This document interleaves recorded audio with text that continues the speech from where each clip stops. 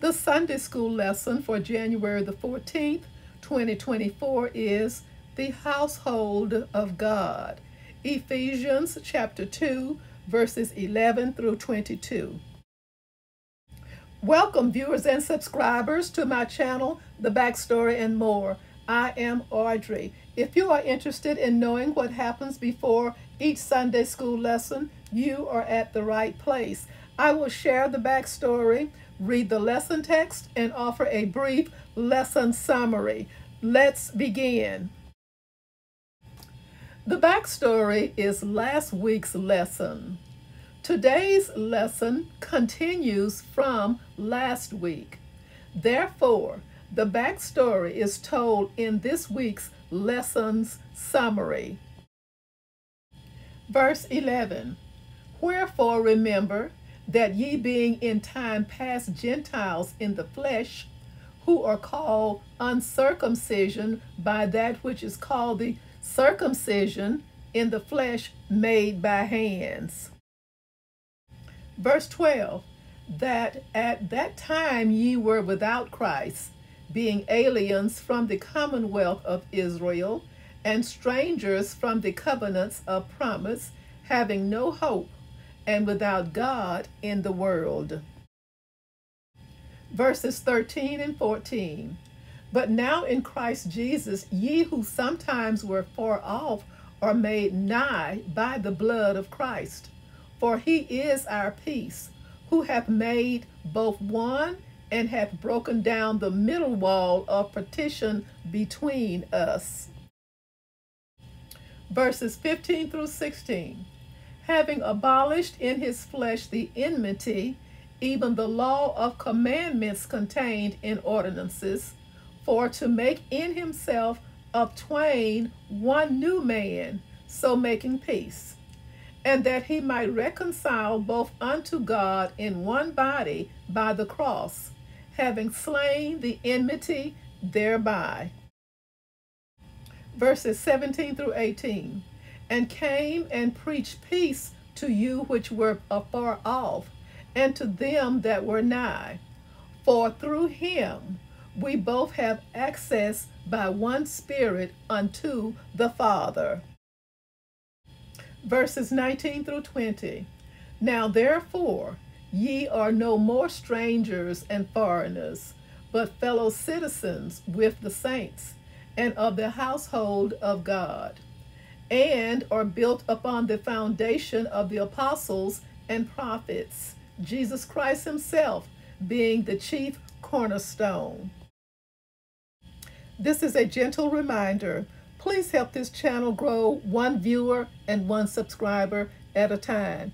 Thank you in advance for all that you do and all that you intend to do to help this channel grow.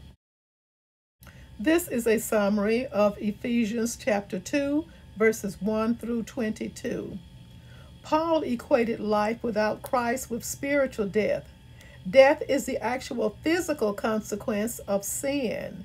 Death is also the result of alienation from God, being disconnected from our power source. Therefore, our conversion is a kind of resurrection. Romans chapter 6. A pagan lifestyle of gratifying the cravings of our flesh has an illusion of life, but it is powered by the ruler of the kingdom of the air, the devil. That power is false and fleeting. Every person of every religious background is guilty of sins of the body and the mind. A righteous God is justified in repaying such rebelliousness with eternal death, but he saves us at his own expense. First, our salvation is a product of God's grace, not of anything we have done or could do. It is, in fact, categorically impossible for any person to be saved by works.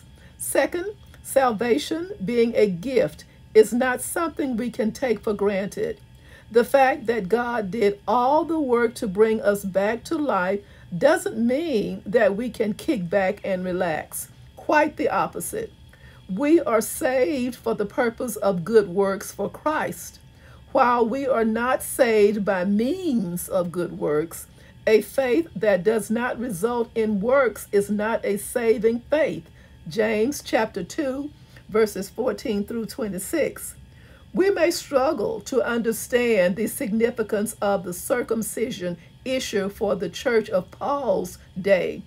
Circumcision was the distinct mark of being a Jew. Although every human body is unique, the fact the body of every Jewish male bore the same distinguishing mark. So important was this mark that Jews divided all the people in the world into two groups, the uncircumcised and the circumcision. But one thing trumps a mark on the flesh, and that is blood in the veins. Through Jesus, the distinctiveness of circumcision was erased by grafting Gentiles into the same bloodline.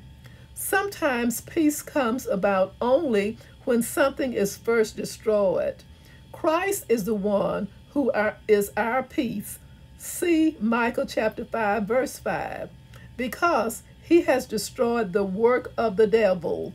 Hebrews chapter 2, verse 14, and 1 John chapter 3, verse 8. Thank you so much for watching.